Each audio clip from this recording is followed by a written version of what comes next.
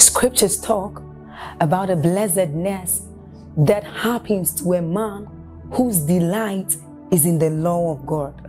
So as Psalm 1 says, it says, but his delight is in the law of God, and doth he meditate day and night. He says that that man is like a tree planted by the rivers of water, whose leaves do not wither, and who bears fruit in every season. As you're about listening to this message, we believe that your life is going to be like that man planted by the rivers of water. Your leaves are forever going to bear. And we know that your season will not pass by. You will forever shine and you will forever bear fruit. We have a lot of content to share with you. So we would entreat you to subscribe to this channel, as well as like us. Hit that notification bell to receive more updates from us, because we know that whatever content here is going to set you on course at every time. It's going to make you attain whatever stature that Christ wants you to attain. Thank you. There were people in scripture who Jesus himself pleaded with them to be quiet. The impact was too much for them to be quiet. The Bible says this woman now, on meeting Jesus, she went to the city. Notice that every time they had an encounter, they didn't go to people, they went to cities. The madman in Gadara went to a Decapolis. 40. And many of the Samaritans. And so when the Samaritans were come unto him, now listen, she invited them. They came based on her invitation, with all kinds of doubts and fears and vacillations of opinions. But when the Samaritans were come unto him, they besought him that he would tarry with them, and he abode there 2 days. 41. And many more believed because of his own word. So number one, they believed because of her testimony. Number two, they believed because of his teaching. Now they had sat down with him and he was mentoring them. They were validating the things that she told him. 42. And said unto the woman, listen to their testimony now. This is the third level. Now we believe, not because of your saying, madam, for we have heard him ourselves, and we know that this indeed is the Christ, the Savior of the world. When we were coming, we were not sure of who and what we were coming to meet. But because your impact was so strong, we know you. We know your past. Now we see that you suddenly were transformed. Who did this? We need to come and meet him. So we came not because we were interested in that God. We came because we wanted to see who made this kind of impact in your life. And then step two, we sat down in his meeting and in his conference, and on hearing him teach, we stepped into the next level, believing because of our encounter. This has nothing, even if you change, it's too late for us to follow you again. We have met him ourselves. It is dangerous to follow the God of another person and remain as the God of another person. You can start with the God of Abraham, Isaac, and Jacob, but eventually you must give him a name that comes out of your experience with him. That is the name that will preserve you.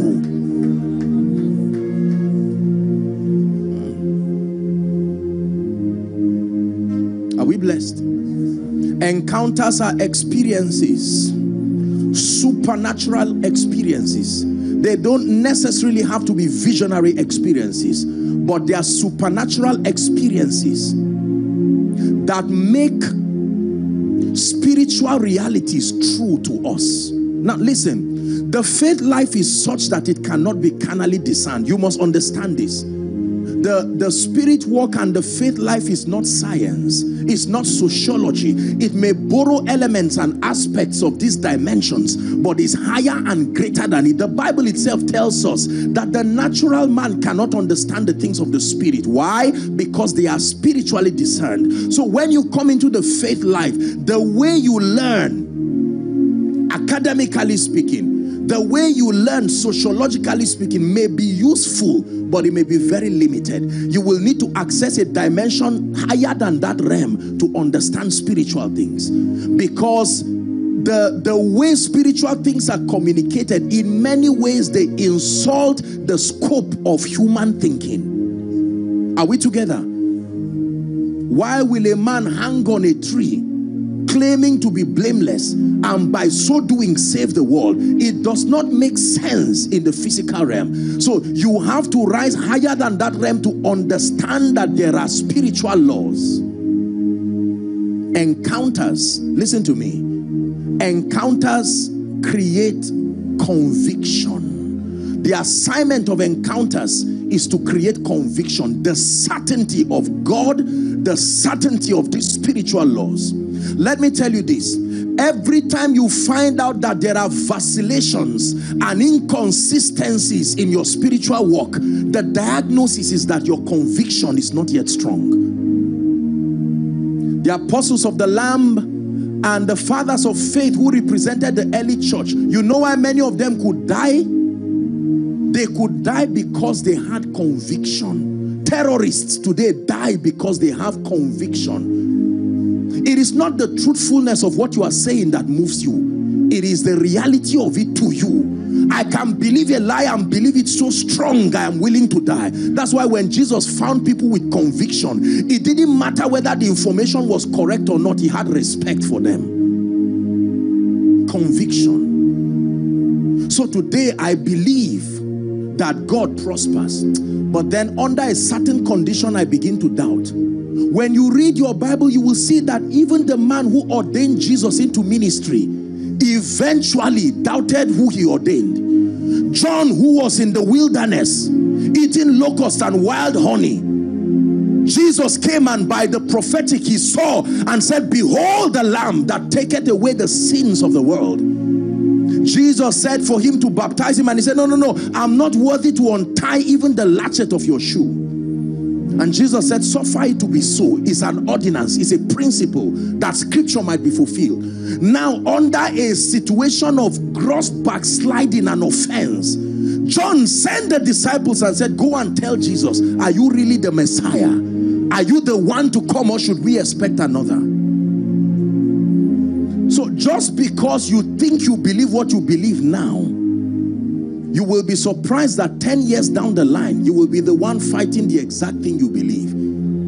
There are people today who do not believe in restoration because they fasted for years and said, God, if you're a restorer, restore me. And it did not happen. You see, prolonged pain is dangerous because it can force you to create a theology about God. You will bend through the lens of your pain and come up with a viewpoint about God.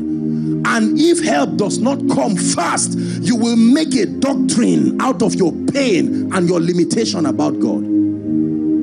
There are people today, when we say God can favor people, they hate that word because it reminds them of an experience of their waiting for that dimension that did not happen. There are people today, when we say God heals, they feel angry and sad. Maybe because something happened to them and they trusted God. That Rapha dimension refused to show up. That is why it is important to bring Jesus to the scene here and now.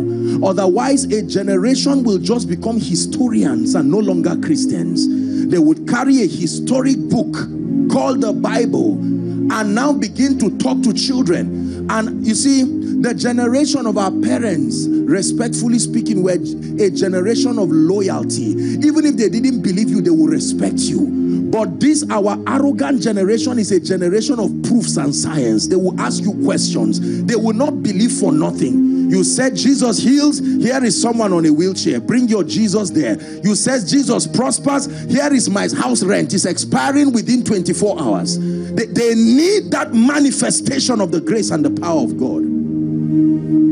And if we want to redeem a people and preserve a generation, we must not only advocate the things that are true, we must sustain the grace to defend them. And the name given to that system is an encounter. An encounter creates unbendable conviction. You are willing to live and to die for that truth. Are we blessed? So someone prays in tongues today, and by next week he's not even sure of what he's doing again. Someone is saved today, and by next week he's not even sure whether Christianity is a faith life that is worth his journey.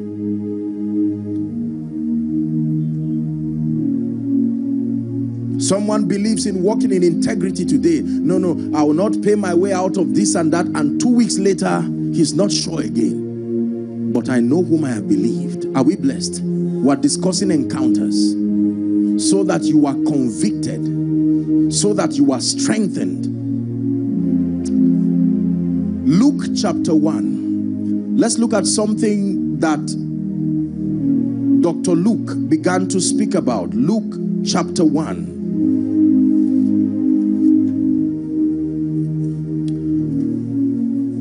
For as much as many have taken in hand to set forth in order a declaration of those things which are what? Most surely believed among us. Not just believed, but most surely believed. Verse 2. It says, even as they delivered them unto us, which from the beginning were what? Help me. Eyewitnesses and ministers of the word. 3, we're reading to 4. It seemed good to me, having had perfect understanding on the strength of being an eyewitness. I was not just a benefactor of history. I was there. I saw it.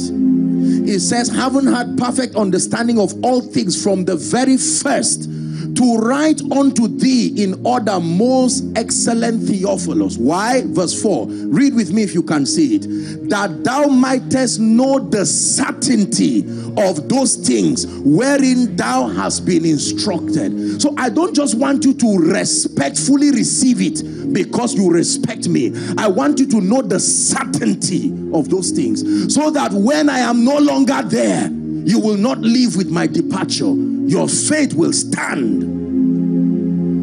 The disciples walked with Jesus for a long time, and you would think just because they were close to Jesus, they were really convicted. They were there for different reasons, pursuing their various agenda. And when Jesus now began to talk of departing, they were angry because it looked like they had wasted 3 years of their lives and destiny. And he said, I know what you are looking for. You don't yet have that conviction. In fact, here's what he told Peter. He said, Peter, Satan had desired to sift you like wheat, but he said, I have prayed for you. And he says, when you are converted, strengthen your brethren, because Satan will also come to sift them like wheat. Encounters are powerful. It brings reality. It brings conviction. In Exodus chapter 3, we may not have the time to go through it. The Bible tells us about this young Hebrew heathenistic person who was already on his training to become the next Pharaoh of Egypt. And then he ran away because he killed an Egyptian, and he ran for his life. And here he was tending the sheep of his father-in-law. Are we together? This was the man who would become the deliverer. But imagine if God just told him, go and meet Pharaoh. Moses would have died like a bird, died like a chicken. You don't stand before Pharaoh just like that. There is something you must have seen and heard. You see, the adversities that we confront are not just scientific. You will have to come based on the strength of conviction that gives you the staying power to remain. Otherwise, you will faint, and you will bend, and you will run away from battle. And the Bible says, if you turn aside in the day of battle, your strength is small. Are we still together? So Moses was tending his father-in-law's sheep, and then the Bible says he saw a bush that began to burn and yet not consumed. It's amazing how God lures people into encounters. He will expose you to something that dumbfounds your philosophy. Something will just happen in your life that will force you to not sleep in the night. You will get up and think and say, but I saw this. I saw this. Then he says, Moses, take off thy shoes, for where thou standest is holy ground. Then began the conversation between the God of the Hebrews and Moses. At the end of that conversation, he said, Moses, I want to send you to Pharaoh. And Moses said, who will I tell Pharaoh send me? You didn't tell me your name. The name of a man encapsulates his ability. So he's saying, God, reveal to me the extent of your power. I know a bit about the witchcraft in Egypt. I know the gods that they have there, and I've seen them. I was trained in the way of the Egyptians. I'm not ignorant about what their gods can do. What is your name? Give me an identity. Give me something that strengthens me, that no matter how Pharaoh roars like a beast, I will not chicken away. And God says, I am that I am. What a name. Go and tell Pharaoh, you met a God who is not limited. I am that I am. He says, tell Pharaoh, I am had sent you.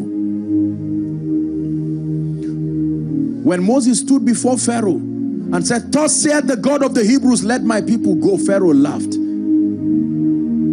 You would think Pharaoh say, wow, who is that God? I respect him. If there is one attribute about Satan that is worth emulating, is that he has a dogged resilience. You must come up with a system of resistance for him to flee. He's not going to flee just because the Bible tells you you are victorious. No. Resist the devil and he will flee. So you need encounters. In Acts chapter 9, the Bible talks about Saul, who would later become Paul, the apostle that would write 2/3 of the New Testament. The Bible says, as a scribe and a Pharisee, this guy would obtain letters from the priest and go and persecute Christians. And he believed by so doing that he was doing God's service. And then while on his way to Damascus, the Bible records that he had an encounter. The other disciples with him and those who were with him just knew that there was a sound, but he saw what the Bible called the light. And he heard a voice from the light, Saul, Saul, why persecutest thou me? And he said, you cannot kick against the pricks. He said, who are you, Lord? Notice that every time people encountered God, they asked him about him. The fact that we are not asking means that there is something about him we have not found. Because you will need to ask, who are you? He said that, but that I may know him. It was the psalmist that said, oh Lord, you are my God. I think 63, Psalm 63 or so. Early will I seek you. My soul longs for you. My heart thirsts for you. In a dry and weary land where there is no water. It says to see your power and your glory as I have seen in the sanctuary. This was the cry of a man who desired to know God. Saul would later become Paul with a depth of persuasion, and he was willing to die and would make audacious statements. For me to live is Christ and to die is gain. You don't speak like that without conviction. Our generation knows how to live, but we don't know how to die for the things we believe. Because we lack conviction.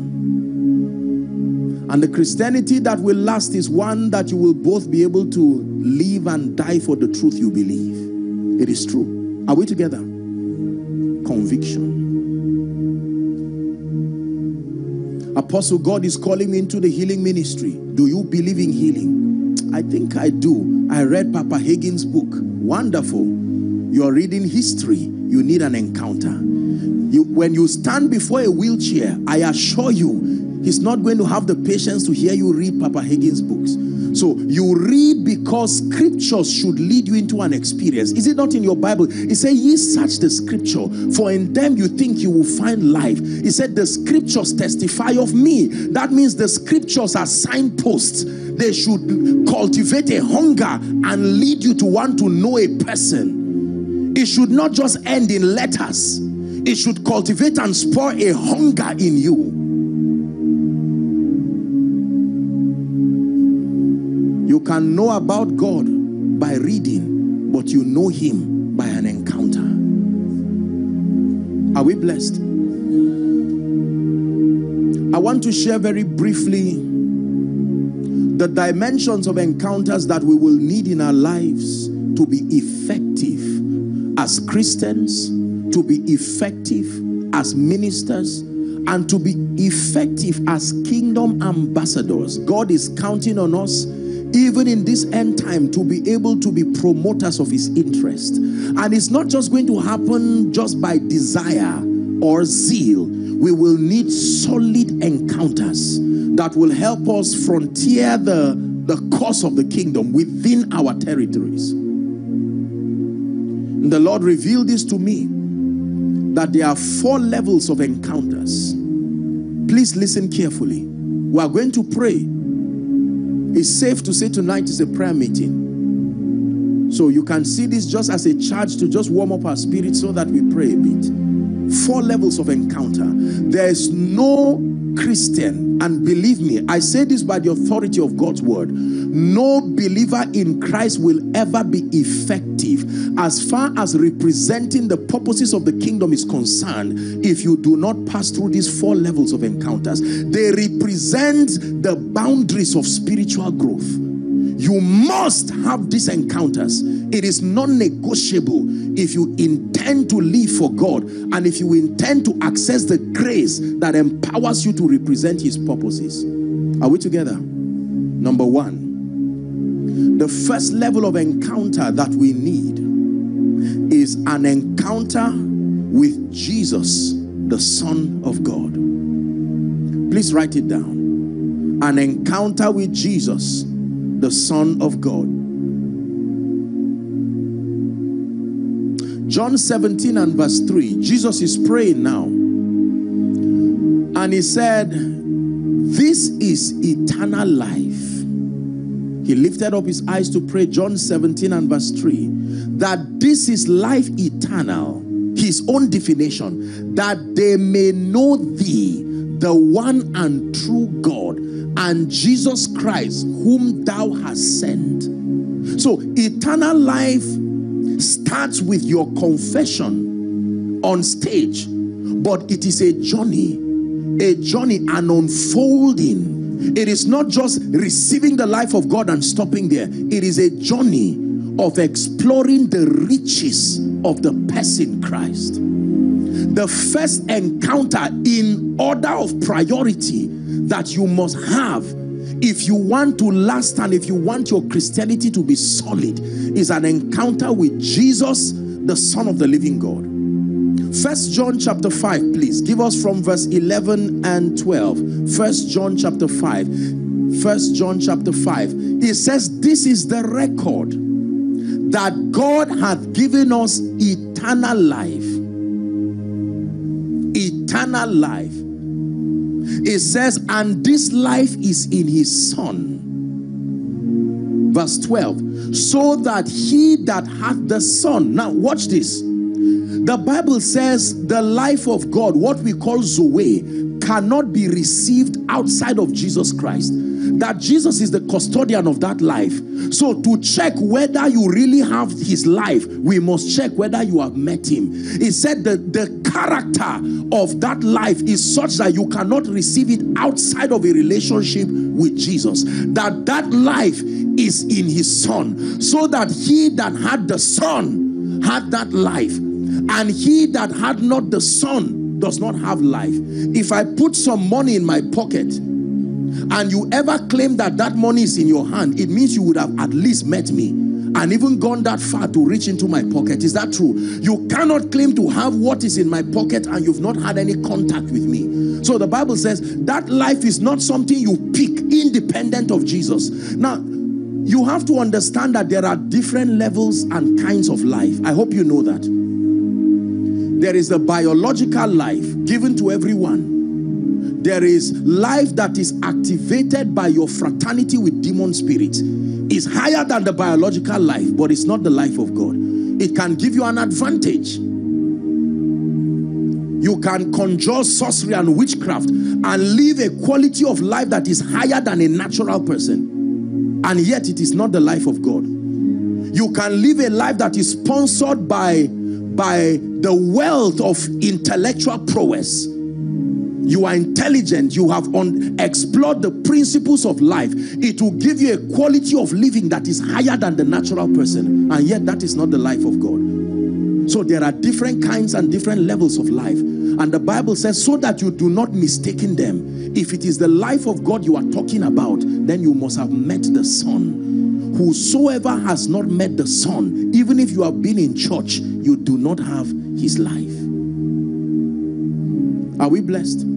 John chapter 10 and verse 10, Jesus was teaching and he said, the thief cometh not but for to steal, to kill, and then to destroy. But he said, I am come. This is why I have come now, that ye may have life, and that you have it more abundantly. You can have, listen, it's one thing to have life, but it's another thing to have more abundant life.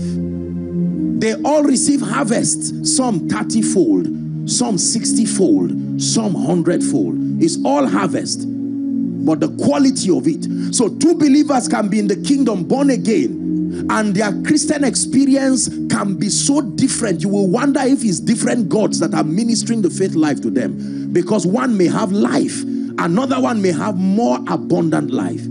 It was the Lord of the harvest that gave all of them harvest, but some 30-fold, some 60-fold, some 100-fold. It was not the seed, it was the soil that was the determinant of the extent of the harvest. Is God helping us? An encounter with the life of God. John chapter 3 and verse 16, popular scripture, it said, for God so loved the world that he gave his only begotten. Now theologically speaking, you know that he's no longer the only begotten. He was the only begotten as at the time of his dying. But now he's the firstborn among we the begotten, because he has grafted and called us, the many sons, now into glory. Right? So it's not just the only begotten, that whosoever believes in him should not perish, he says, but have life everlasting. This is the gospel of salvation. You need an encounter with Jesus, the Son of God. If you do not know this, the appetite and the strength for evangelism will not be there, even if you are an evangelist. Why do I need to reach someone and talk to him about Jesus? It's more than just trying to get him to escape from hell. That is very important. The eternal security of his destiny is important, but also the quality of his living while he's here on earth. If he's to access the life of God, then it has to be through Jesus, the Son of God. Now, please look at me. Jesus is not an archangel. Jesus is not even an angel. Are we together now? Jesus is not a man. He became a man. If you say Jesus is a man, that means someone created him. He became a man means he brought himself to be a man. Are you getting my point now? Yes.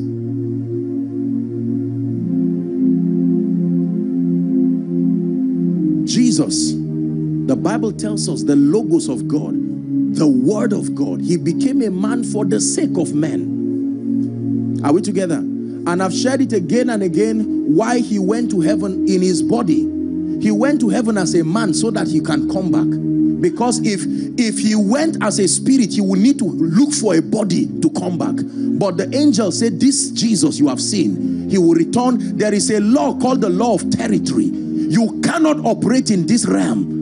Whether you any kind of spirit, including God, you must have a body that escorts you here. So the word became flesh so that it would dwell among us. Then we beheld his glory. So he went back bodily so that he can return now. It is going with his body that assures us that it's not a scam that is coming back.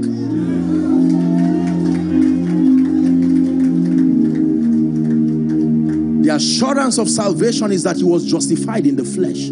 That's why the Bible calls it the mystery of godliness. That God became a man. And today he's seated at the right hand of the Father, not as a spirit, with the same body he used on earth. So we know that he can return back because there's no hindrance to his coming. The condition for his returning is that you have a body, and he has that body. And that is also why he can still act on earth, because he still has a body called the church. It's the body of Christ. So he can still use that body to walk.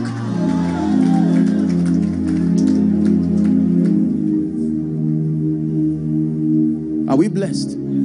An encounter with the Son of God.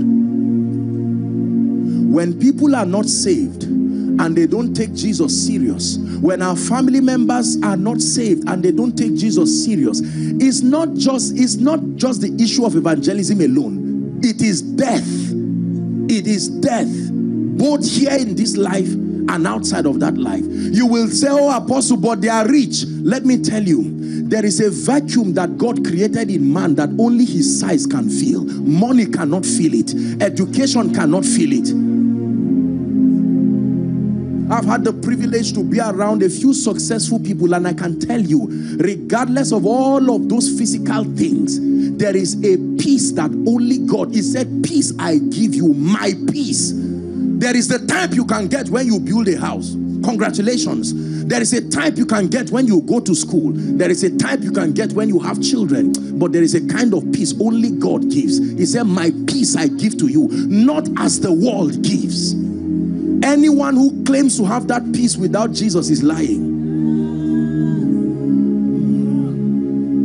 My highest definition of success is peace. More than progress, more than achievements, peace. There are many people today who will pile up their achievements like a rubble and set it on fire in search for peace. The peace of God is a gift. You can sit in the midst of storms and laugh by an agency ordinary human beings cannot explain. He said, the Lord is my light and my salvation. Of whom shall I be afraid of? One of the proofs that you have met the Son is peace.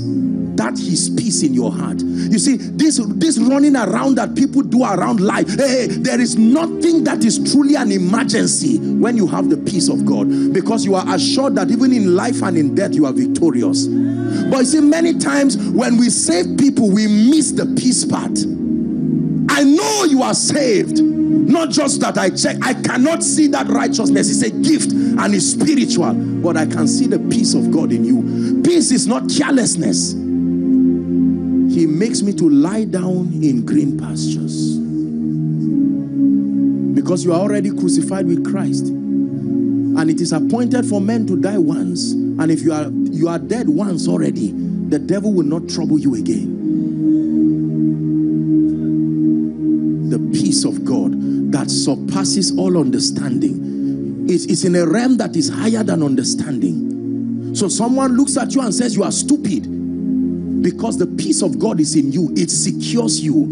You are not looking to prove a point, to say, look, I will show you. No. That is the life of one who does not have the Son. The security that peace gives you rest. Just to let you know that your salary will not come this month, and that trouble wants to come, and the peace of God says, go to bed. If God is awake and you are awake, who is leading who? If he's awake, sleep. He is called the keeper, not just the owner of Israel, the keeper of Israel. That's a language of responsibility.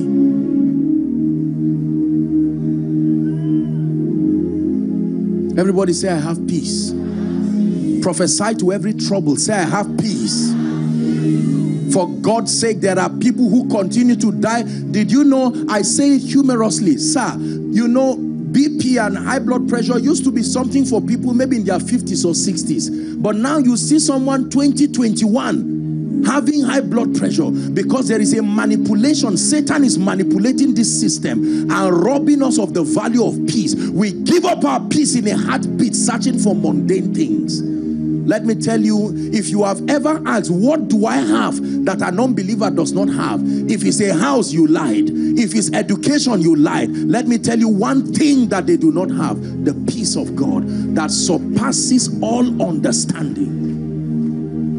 So you walk out of this place today feeling happy, knowing that I may not have all the money in the world, but I have peace. The peace of God and peace with God. There are two different things. I have peace with God, that I know that if my life evaporates from this realm, it's only a door that opens to a place of rest, according to the authority of Scripture. So I do not move as though I do not have a future and a destiny. No, I serve His purposes. And if for any reason I exit this life, you tell people, don't weep like those who do not have hope. Because to be absent in the body is to be present with the Lord. Peace.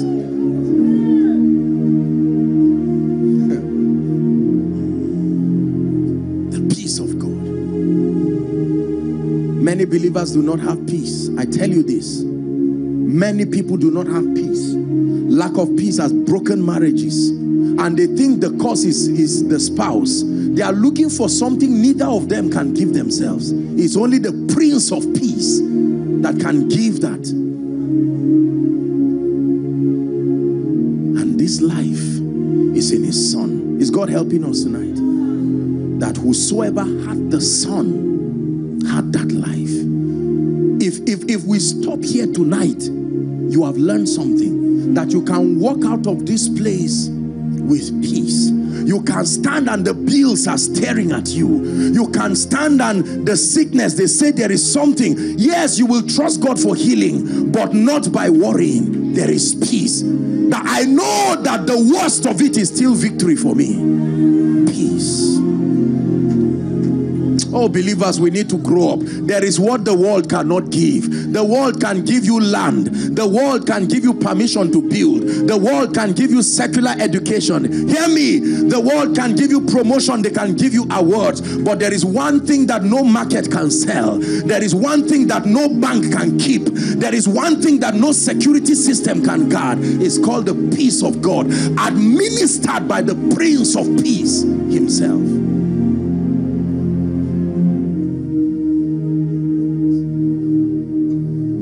Never find me, by the grace of God Almighty, putting my hand on my chin and saying, life, oh no, oh no. I already know the worst that can happen to men is called death. And the Bible says, oh death, where is your sting? Do you know what that means? Hold on. Do you know what that means? That like the sting of a what they call that, of a scorpion. You see that now? It has lost its power, because death is two things. One, it can be doom for someone, or number two, it can be an entrance, a door that leads to another realm. They are all called death. It is within your power to choose which one. By that death, I don't just mean cessation of life, I mean transition to another reality. They are all called death. Please find peace tonight. We worry too much. We have given the devil plans. Where is my child now? What if they destroy him? The keeper of Israel. That child is only a loan to you. No matter how responsible you are, there are limits to which you learn to rest. Enter your Sabbath, my soul, find rest. Lord, I know that I need my child's school fees tomorrow, otherwise I will be in trouble. And it's human to be afraid and to think, but later on just remember, hey, I'm a Christian. I'm not irresponsible. Hello. If you've been evil, know how to give good gifts. From the book of Lord, I rest in the conviction that you are Abba, my source, my sustainer, and my defender. Let your jealousy vindicate me, even within this time. And keep them in the midst of thee. The Bible says, as you have listened to this message, there is an information about God that only being still brings. The blessings thereof. Stand still and you will know that I am God. If you can't be still, you will not see that dimension. In the midst of your heart. That no matter the circumstance, your eyes are going to be fixed on these words. And as you have been blessed, ladies and gentlemen, I am not stupid. I'm a human being too. Be an evangelist. I know that sometimes it's difficult to stand still before certain things. And then subscribe to this channel for us. The issue, the backlash from your family members. I've not seen the benefit of your Christianity. You are just praying vigils upon vigils. That is going to set you ablaze. And don't forget to like. You've been praying for vigils, no child, no husband, no wife, no this, no money. And sometimes you feel stupid for being a child of God. But I bring you good news. The Prince of Peace is still on the throne. And let me tell you, he knows how to administer that peace. The peace of God is not just emotional comfort. Is that he resolves all the things that must make sure the turbulence in your mind goes away, so that you can have true rest. Are we blessed? An encounter with the Son of God. And within the few minutes I have left, somewhere along in this service, I will be making an altar call that there are people who really need to know the Son. I don't care whether you've been around church, you've been around, no. Listen, let me tell you, we must take the issue of the salvation of souls very seriously. It's not just to ease the guilt of feeling like you are not serious with your Christian life. Our passion must move past that realm. We must desire that people have this peace. The peace of God and peace with God. I have peace with God. I have peace with God. That God is not mad at me. I have peace with God. God does the... No. All that one is stories. Peace with God. Peace with God. Peace with God. And then the peace of God at work in your life. You can look at the things that should make you angry and just smile. And they say, are you all right? You mean it? Your car was stolen. And people say we ran and came because we suspected you faint. I say, no, faint is too far. I understand your sense of responsibility, but I have peace. You mean you are sleeping? Yes, sir. Why? Because a man can receive nothing except it is given to him. Please learn to find rest and find peace. So what do we have as a result of our encounter with the Son of God? Quickly, let me finish number one. You know, we're just in number one. The first thing that you receive with your encounter with Jesus is in Romans 5:17. It's called access to righteousness. This is the first thing that you receive as a result of your encounter. When you truly encounter the Son, you receive the gift of righteousness, right standing before God. That's the foundation for peace. Knowing that that which creates a divide between you and Jesus Christ has been taken away. That barrier has been taken away. If by one man's offense, the Bible says, death reigned by one, much more they which receive the abundance of grace and the gift of righteousness shall reign in life by Jesus.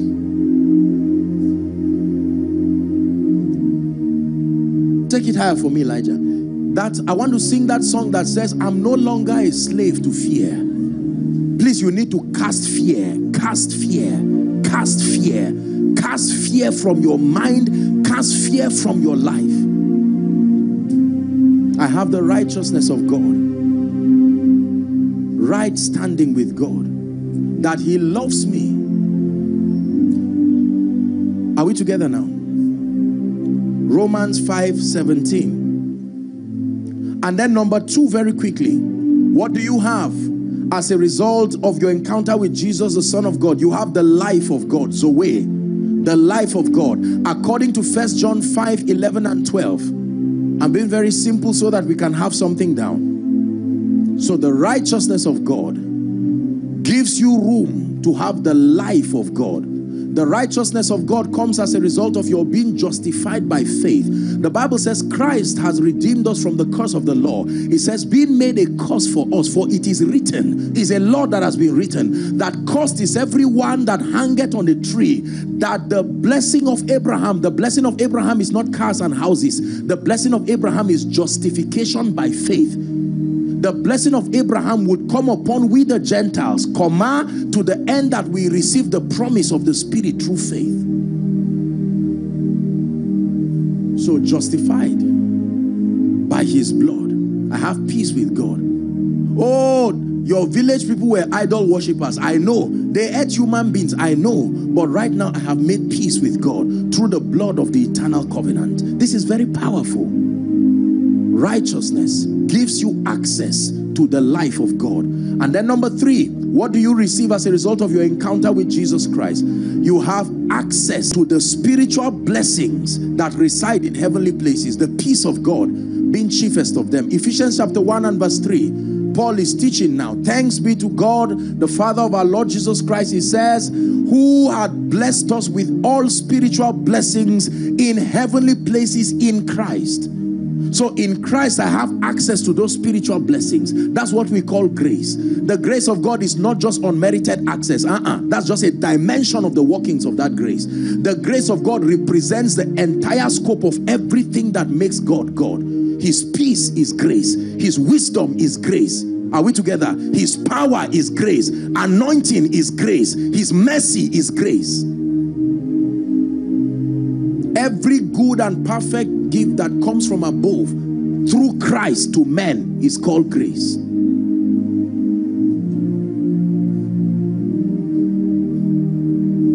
Let's take one more before we close for tonight. Is that fine? The second encounter that we need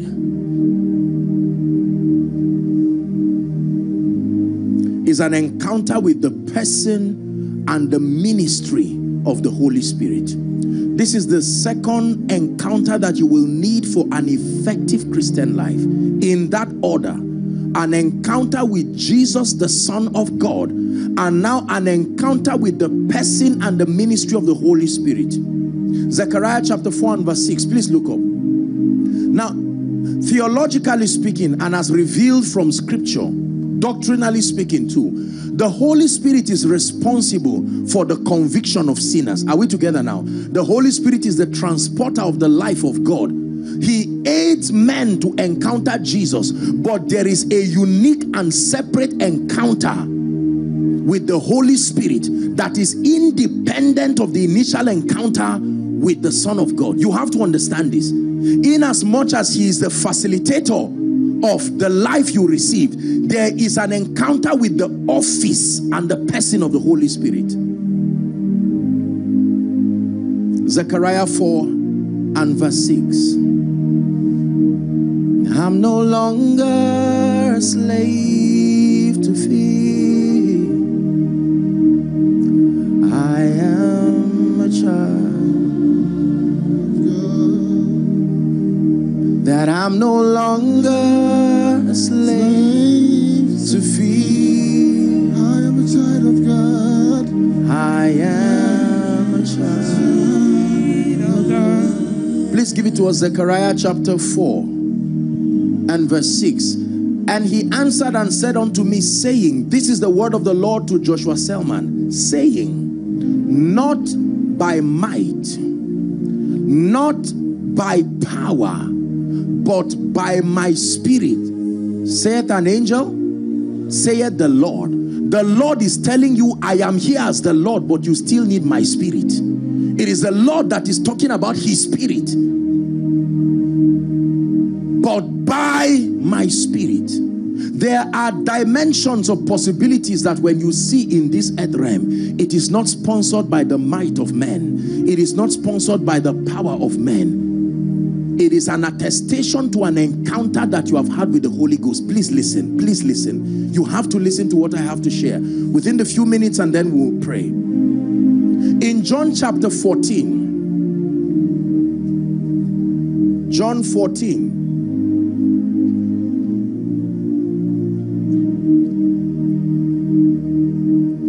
John chapter 14.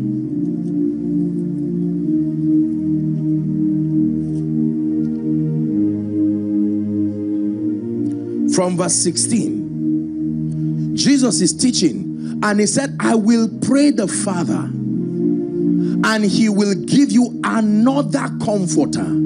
Are we together now?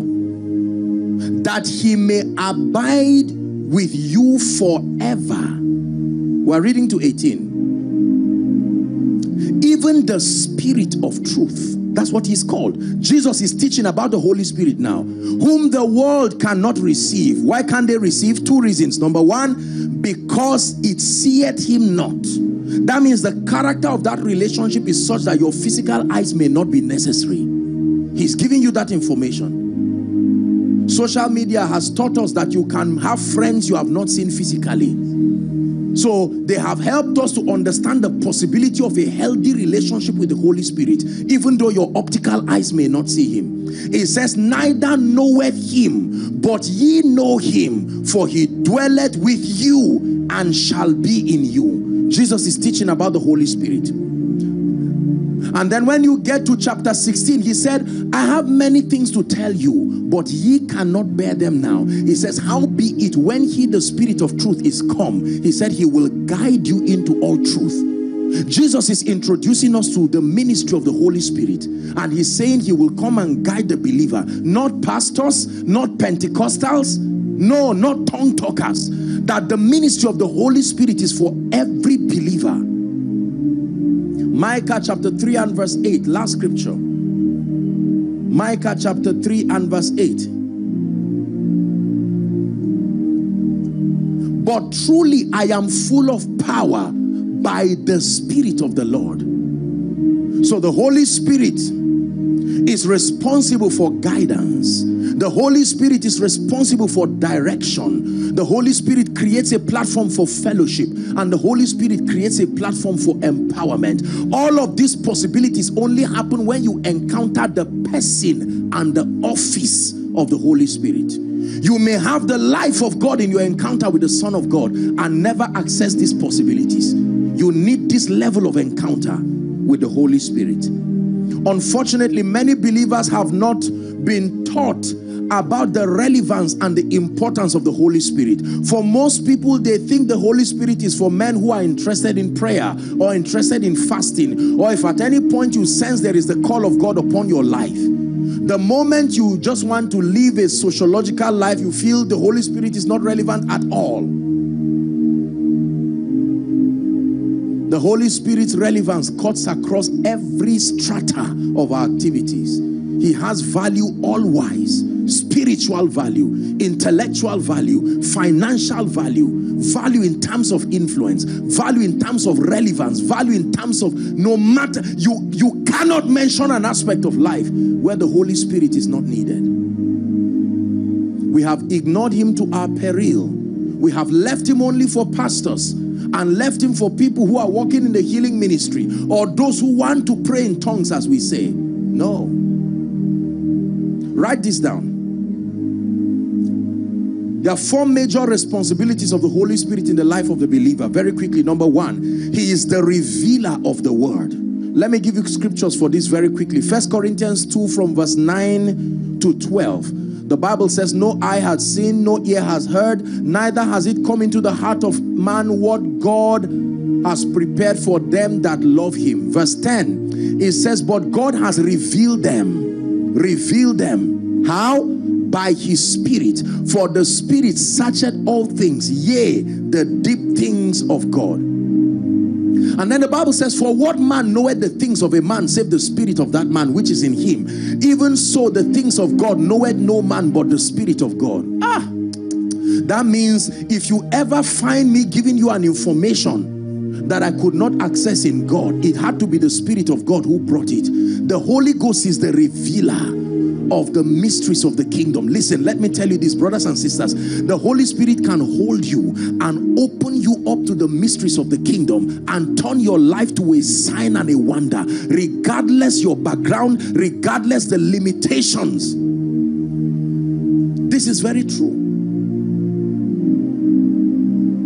He's the one who has made this life that you see today. The Spirit of God. He can turn you literally into a provable sign and wonder.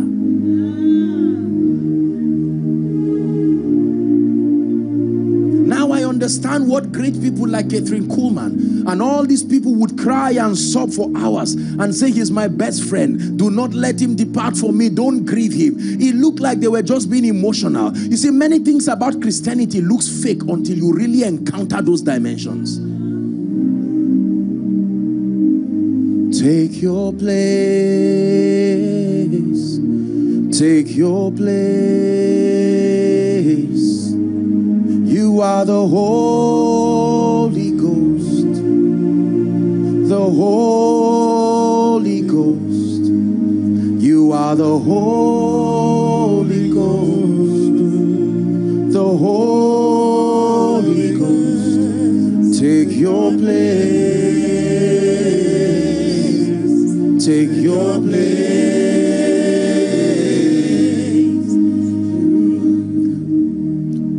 What is the relevance of the Holy Spirit? He is the confirmer of the word.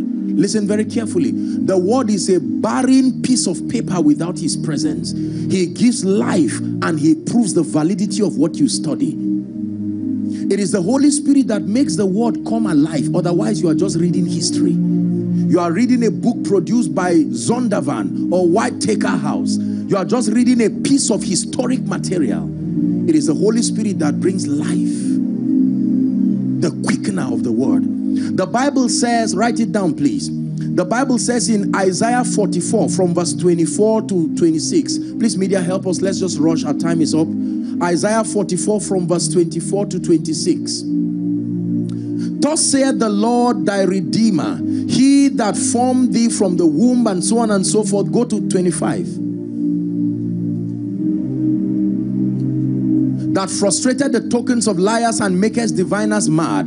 He turneth wise men backward and makes their knowledge foolish. Now, 26. That confirmed the word of his servant and performed the counsel of his messengers. Is one thing to speak and just speak empty words, but the Holy Ghost is that force, the invisible but real force. You see, the only way to understand your relationship with the Holy Ghost is to understand marriage. To understand marriage. When two people are getting married, notice what happens. The man is standing this way. Are we together? Many of you are smiling now. What a good example. I just mentioned the issue of marriage. And then the wife is standing there. Now watch this. They don't even know how the journey is going to be. The man is smart with his necktie or bow tie. The friends are there cheering him. And the lady is standing looking gorgeous. Her 15-year-old dream, 16-year-old dream finally coming to pass. And they ask a question. Listen now. Do you take this woman as your lawfully wedded wife, etc., etc.? He doesn't even listen. He says, yes, I will.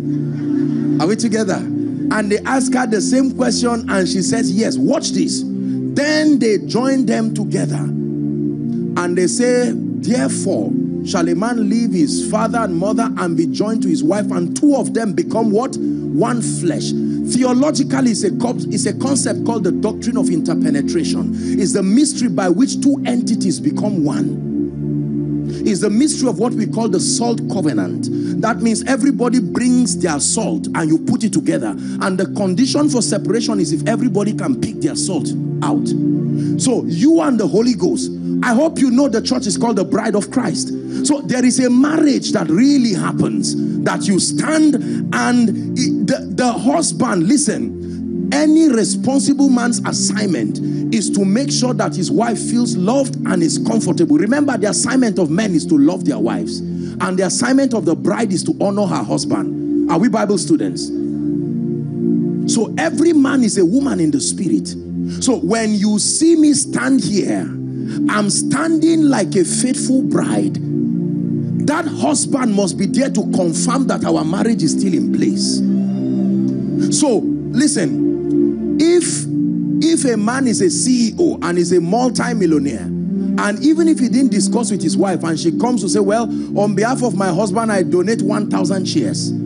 For the sake of his love for her, they can argue it later on. But you will have to back and redeem that pledge. Because that man, if he cannot cater for his wife, he has shown irresponsibility. Are we together now? Every marriage that is healthy must see the signature of the husband on the woman. Is that true? So when the signs and the wonders and the manifestations of heaven happen through a mortal man, it is that husband showing that the union is still strong. He's showing that you are like, it is unfortunately in this union, it is the wife that you see. You don't see the husband, but he is there, jealously there.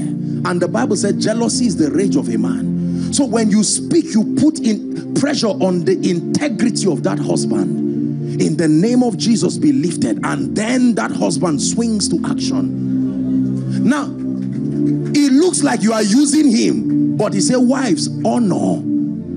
You see, so when people are clapping for you, any responsible wife will say, thank my husband. Madam, your soup is nice. Madam, your soup is this. And a wise and responsible woman will know that I am an usher.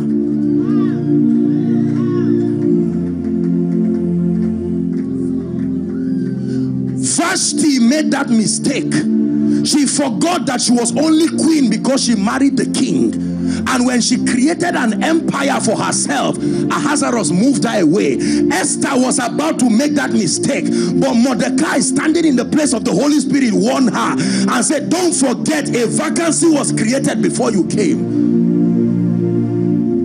And she met the king, and the king lifted his golden censer and said, what would I do for you? And she didn't ask anything for herself. She said, oh king, I want to organize a ceremony for you. I want to flaunt your glory. And the king said, this is what Vashti failed to do. So if I be lifted up from the earth, not you, not your agenda, not your ministry. So when we worship him, we're like a faithful wife putting pressure on our husband. When we give him the glory, when men clap for us and make it look as if all that happens is a fabrication of our intelligence, we are wise enough to understand that we are faithful brides, and we direct them like ushers to that Spirit of God who represents the presence of Jesus to us. And God said, you did this for me. You had the opportunity to enjoy the stage light, but you turned men to me. Let's go. Another level of miracles, another level of signs and wonders. A man is a dimension of God. Listen, I hope you know that marriage has nothing to do with a man and a woman. A man is a dimension of God. A woman is a dimension of God. God separated two of them to act out the highest dimension of relationship. Marriage is supposed to be the closest way to know God.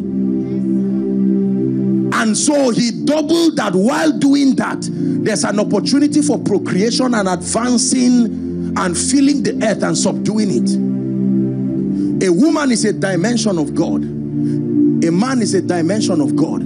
As two of them relate, the first revelation of Jesus that should be seen by children is in their parents.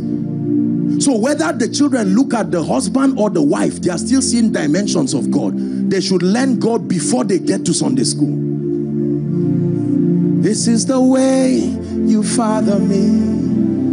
I love the way you father me. This is the way you father me. I love the way you father me. Take my body, my soul, my spirit. Breathe on me. Take my body, my soul, my spirit. Breathe on me. You are the Holy Ghost.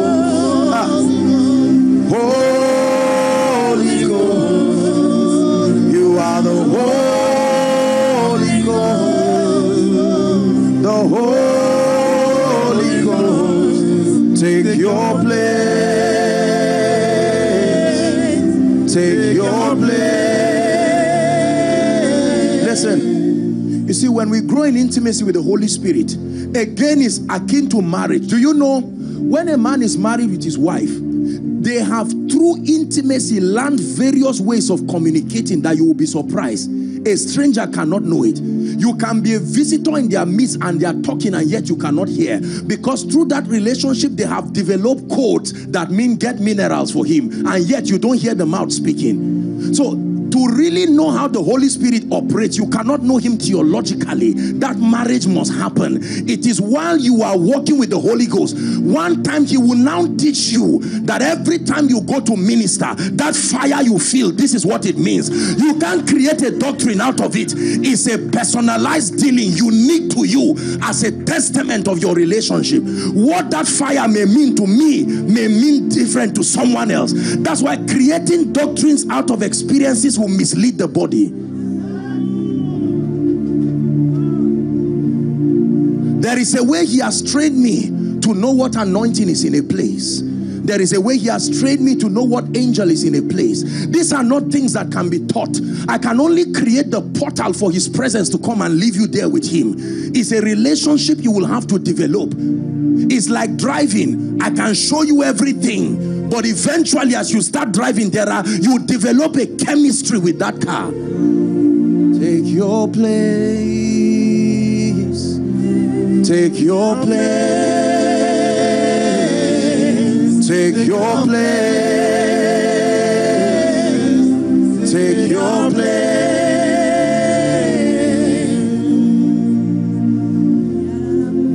The Holy Spirit is the custodian of the anointing. Please do the best you can as God grants grace to not miss tomorrow's service. Even if it's a sacrifice, you need to listen to what I have to teach. We're only on 1.5. And this is very important. I'm introducing you to a personality you have neglected. I'm introducing you to a real relationship, a provable relationship. Brothers and sisters, let me tell you, if many of you have created a box for your jewelries, many of you have garages for your car, show me where you have created for him. Many of you have created, you guard your ATM with such jealousy. Oh, let it not get missing, the whole house will go on fire. But where have you kept for him? And you see, the Holy Spirit is so gentle. He will not intrude because he's not a demon. He will stand even if it is for 30 years and just watch you with the compassion of the Father. Dear businessman, have you been taught that if you introduce him to the equation of your business, that it can change things? Or have you just listened to videos that have just taught wealth from a scientific point? Do you know the Holy Spirit is the advantage? Have you introduced him to your home?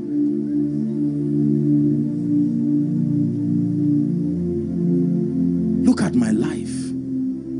Many times I look and I say, Spirit of God, oh, that these people would know that you are the force behind the things they celebrate.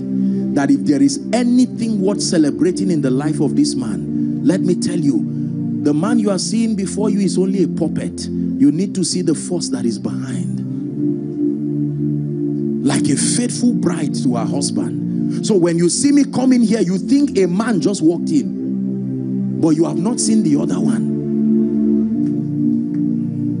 Husbands, love your wives. It is on the strength of that jealousy that we boast. Every woman's confidence is in the love of her husband. So when you are aware, what gives the audacity to speak to someone and say, by tomorrow your life will change? Who gave you that audacity? I tell you where it comes from. It comes from the confidence of your oneness. That the one that married you so happens to be an infinite, a represent. Paul called him the great power of God. Can we pray? Our time is gone. Listen, many situations in our lives have not changed because we are not ready to take the Holy Spirit serious. The Holy Spirit is more than tongues. Please hear me. The Holy Spirit is more than ministry. Do you know that certain people in life can be blessed for the sake of others? Is there any man in the house of Saul that I may show him kindness for Jonathan's sake? Do you know many things can happen in your life for the sake of the Holy Spirit or on account of him? He is the force that makes that favor upon you speak. That someone sees you and says, I just like this person. No, nobody just likes this person. There is the force behind it. It's time to take your life and your relationship with him serious. For many of you, you started well with him, but I don't know what happened on the way. You just left him because ministry started working well. Some of you left him because you entered a physical relationship. The day you married, you waved him goodbye. Instead of telling your husband before you came, there was one no.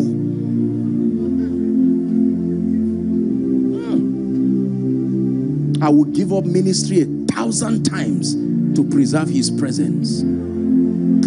1,000 times. I would drop this mic without thinking about it. Take your place. We're praying. Take your place. It's not a special number. Take your place.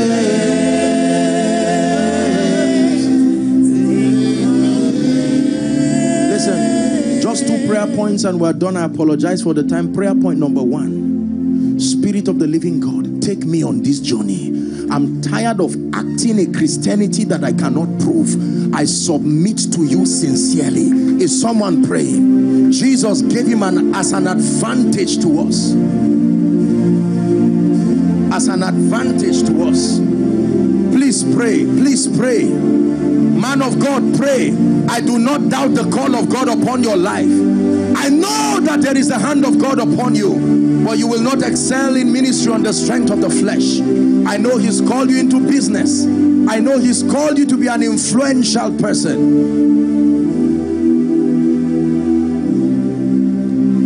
Take my body, my soul, my spirit. Breathe on me. Take my body, my soul, my spirit. Shalabakata branskatalika. Shekete katapakarusa siata. Emprete kalisa sabakarusa tariata. Manta brakata katabrate seketele kata. Shekete kete baruske basia. Mandas kaparuta sadabalakata. Rekete kete kataprato sotobalata. Take your place. Take your place. Take your place.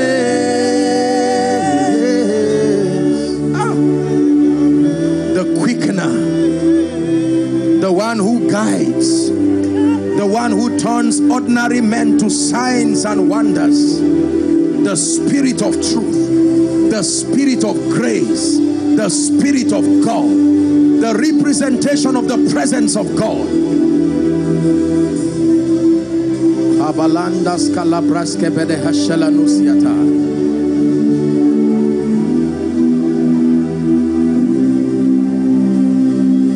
Hallelujah. Hallelujah. One last prayer. There is one thing I know about God. There is nothing that attracts the presence of God to a man like total surrender and brokenness. Let me tell you this. More than prayer, more than fasting, more than vigils, in my experience with God and as proven from scripture, the greatest magnet to the attention of God is a broken and a contrite heart. You can pray, you can fast, you can attend vigils, but I tell you this, you want to draw the attention of God, there is a position. A heart that says, Lord, I'm completely open. We are going to cry for a few minutes in this place. Listen to me. I don't care whether you're a man of God. I don't care whether you're a pastor. You are going to take off your golden crown and join the elders. You are going to say, Lord, purge me. My heart is open. There is an experience I seek for. There is a dimension of reality. If you are ashamed to cry before God, you are not serious. Believe me. Believe me. Believe me. Lift your voice. Cry before your maker. Outside, make sure you are praying. Few minutes and we're done.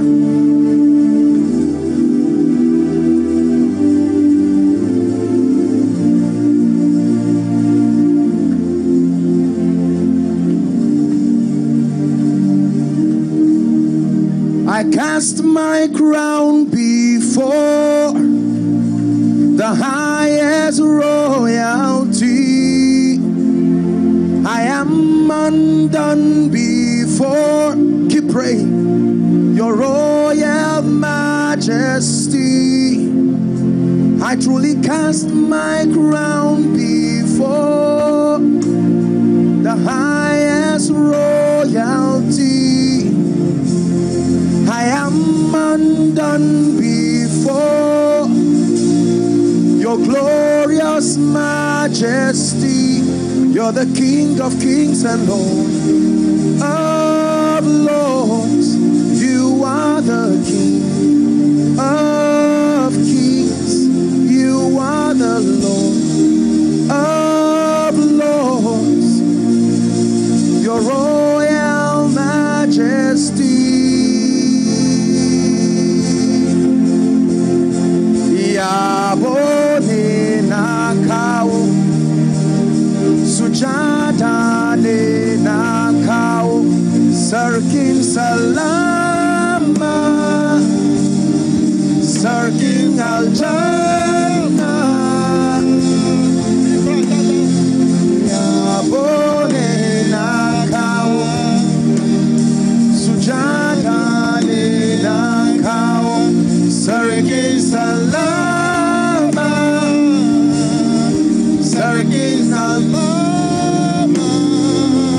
I cry my heart. 1 minute, pray. It is only when the sacrifice is upon the altar that the fire falls. The fire cannot come until there is a sacrifice upon the altar.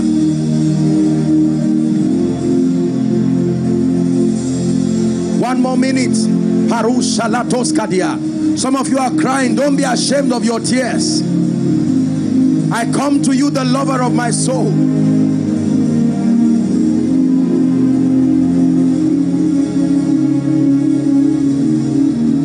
Somebody is praying. Would you dance with me, oh lover of my soul, to the song of all songs? A new relationship. Would you dance with me, oh lover of my soul, to the song of all songs? Would you dance with me, oh lover of my soul?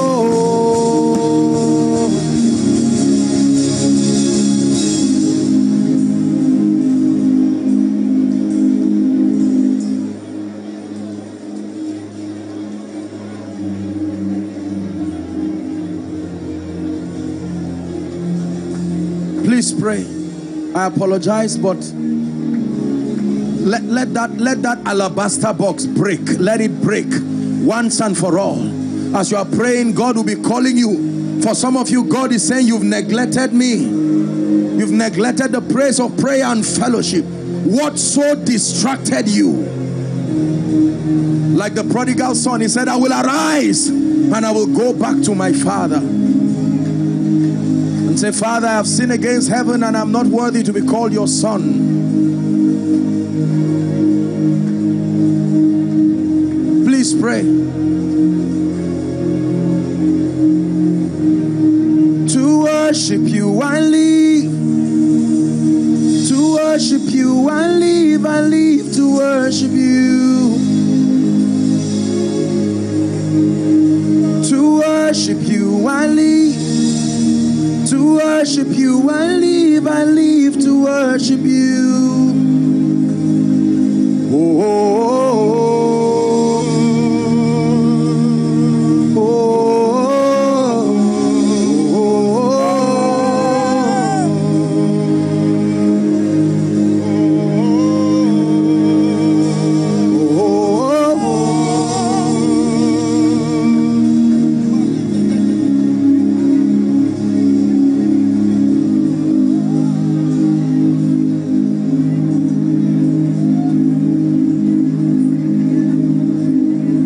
you to sing this Yoruba song for me. Ọlọ́run tó dá òkè ìgbà ni ẹ̀yin ni mo fi ọpẹ́ mi fún. Ọlọ́run mi o. Ọlọ́run tó dá.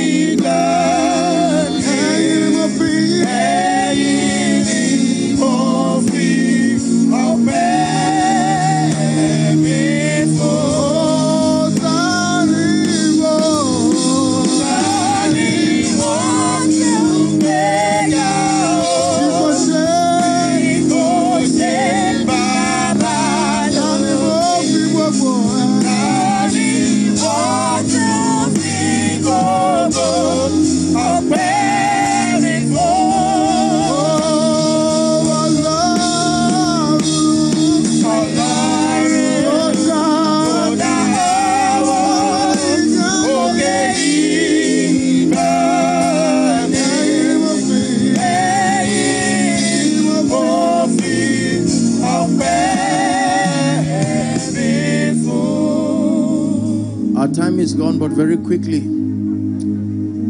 there are two categories of people that I'm going to be praying for. The first, there are people here who are saying, Apostle, while you were speaking, that Spirit of the living God was speaking to me and saying it's time to get serious with God. You may hang around church. Some of you were probably invited like the Samaritan woman invited those people. But now the Bible says they believed him because of his word. And now you are in a position where you are ready to make Jesus Lord genuinely, sincerely, and truly so. Our time is fast spent and I sincerely apologize. But like our Father in the Lord will do, I'm going to count 1 to 5. Whether you are inside or outside, I want you to just run and come and stand here. Don't kneel because of space. Sincerely, make sure you understand what you are doing. That you are saying, Apostle, I'm ready to completely hand over everything to Jesus. You can come. 1. I have decided to follow Jesus. No turning back. Keep coming. No turning back. I have decided to follow Jesus. No turning back. No turning back. Keep coming. I have decided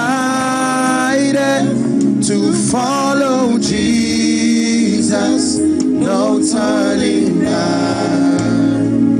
No turning back. I have decided to follow Jesus. No turning back. No turning back. Apostle, I love Jesus, but I'm ashamed of my friends. Join them. Apostle, I don't do bad things, but I'm not sure if I'm really saved. Join them. Very quickly, I want to pray for you. We're standing here joining faith with the fathers, and we want to pray. This is the record. Listen to me. There is no reason to be ashamed. It's the greatest decision anybody can make. It is true. This is not some Christianity initiation. It's a real experience that affords you the opportunity to be a partaker of the life of God. Hallelujah. All of you who are standing, I salute you, young and old, for this bold decision. Thank you for standing to make this decision for Jesus. I'd like you to lift your right hand high above your head if you can. Repeat these words not as a poem. Let it be from the depth of your heart. I'm merely guiding you. It's the sincerity and the purity of your own decision that attracts the attention of God.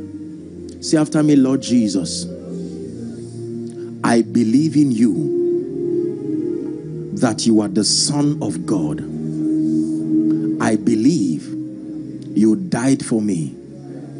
I believe you rose again for my justification. Tonight, I make Jesus Lord of my life, King of my life, Savior of my soul. I receive eternal life and the gift of righteousness. And I declare that from tonight and forever, the power of sin, Satan, hell, and the grave are broken over my life. From today and forever, I will serve the Lord. Amen. Keep your hands lifted. Father, I present to you the ones you died for. Thank you for the convicting power of the Holy Spirit. Thank you, O God, for this decision. Many of them are in tears, coming to you to receive your life. I pray that you, who is the keeper of men, will keep them. Spirit of the living God, I commend you to their lives, and I pray that they will enjoy the fullness of your ministry, that you turn every life here to a sign and a wonder, in the name of Jesus. Now please, all of you, look at me. There is a brother here and an uncle who is waving the placard up. I want all of you to just follow him quietly as we clap for them. They will lead you to a room and just pray with you and you'll be back. Let's appreciate them. Let's celebrate them. Praise the Lord. We have to close, but I know that many of you have come desiring prayer and all of that. We cannot do that tonight. I apologize. Let's make it tomorrow, where we'll have the time to just prophesy over your life and just pray for the sick and minister. I'd like you to come with your heart opened and let the Lord finish what He started in your life in this conference. But for tonight, I pray for you. In the name of Jesus, I decree and declare the kind of hunger for the things of God that nothing in this life can quench. May that hunger come upon you. I release upon you passion for spiritual things. And everything that represents a distraction to your Christian experience, in the name of Jesus, I drive it far from your life. Everything that has mocked God in your life, I release my faith. For many of you, between tonight and tomorrow, I stand by the grace of God and I declare, in the name of Jesus, you will watch that challenge disappear like smoke before the wind. For many of you, you will return back home and you will meet strange miracles waiting for you. In the name of Jesus Christ, I decree and declare that the Lord will bless you. The Lord will bless all connected to you. In the name of Jesus Christ. Amen and amen. Wave your hands to Jesus.